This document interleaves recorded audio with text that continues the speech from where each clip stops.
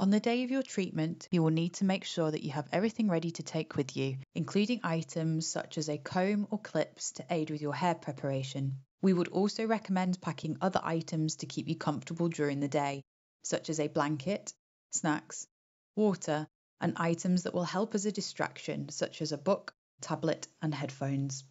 When you arrive at your treatment facility, check in, and then your clinical team will take you through to the treatment area or individual room where there will be a scalp cooling system. Your clinical team will likely give you some information on what to expect during the day with your chemotherapy treatment and allow you to settle in. Your treatment will last for a few hours, so we would recommend wearing comfortable, layered, warm clothing.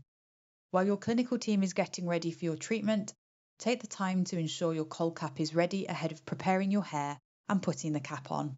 For the hair preparation process, you will need conditioner, a spray bottle, and a method of forehead protection such as a stretchy headband.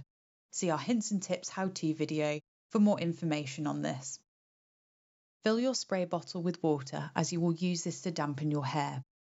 Our how-to videos will guide you through the hair preparation process. There are different ways to prepare your hair depending on your hair type. No matter your hair type, the hair that will be under the cap will need to be dampened with conditioner applied to ensure the cap is easy to remove after treatment. This is a process that can be done either by yourself or by someone assisting you, such as a friend or loved one.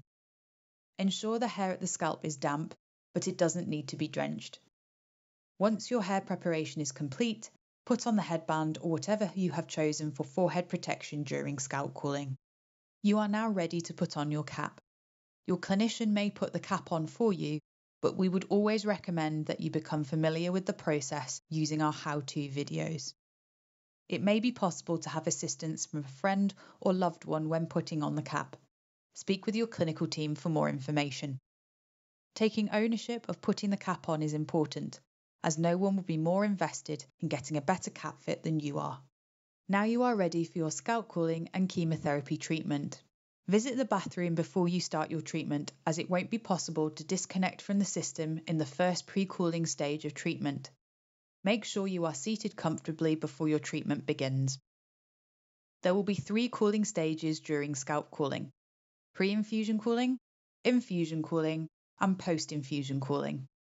While the timing of these stages will vary, the temperature of your cold cap will be consistent throughout. One of your clinical team will attach your cap to the system to commence your scalp cooling treatment and start the pre-infusion cooling stage. This is a period of either 30 minutes or 45 minutes if you have thick hair. This stage reduces the temperature of your scalp before any chemotherapy drugs are administered. You may also be given pre-meds by your clinical team during this time. The first 15 minutes of scalp cooling can be challenging. You are likely to feel the cold. However, this feeling will not last for the full treatment, and your body will acclimatise. During these 15 minutes, distraction techniques can be helpful, such as talking with a friend, reading, listening to music, deep breathing, or having a hot drink. Once the pre-cooling 30 or 45 minutes has passed, one of your clinical team will begin administering your chemotherapy drugs. Please note that your chemotherapy drugs may not be ready at this point. This is not a problem, as while your cap is attached to the system, it will continue to cool your scalp. Once your drugs are being administered, you will move to the infusion stage of cooling, which will last as long as it takes for the chemotherapy drugs to be infused. Scalp cooling may feel less cold as you progress through the treatment. This isn't because the temperature of the system has changed, but because you are getting used to the cold. You will be able to take bathroom breaks if needed during the infusion and post-infusion cooling stages.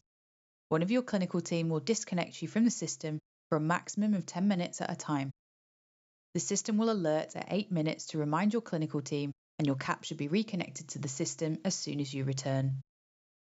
Once all alopecia-causing chemotherapy drugs are infused, you will be moved on to the post-infusion cooling stage by one of your clinical team. This stage will last for 90 minutes for all combination regimens and the majority of single-agent regimens. For more information on post-cooling times, speak with your clinical team. Once the post-infusion cooling stage is finished, your treatment is complete.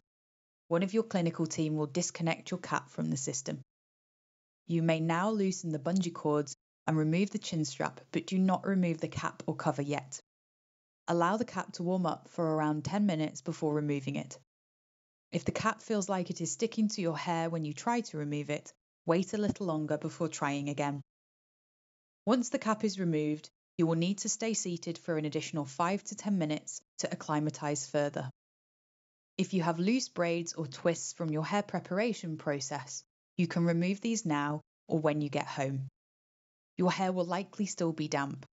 If you have ice crystals on your hair, these will melt quickly. Ensure you bring a hat or something to cover your wet and conditioned hair to keep you warm on the way home. When you return home, you will likely feel very tired. Ensure that you remove any loose braids or twists if applicable, and rinse the conditioner used for hair preparation out of your hair within 24 hours of your treatment. You can access advice on how to care for your hair during scalp cooling treatment in the haircare section of coldcap.com.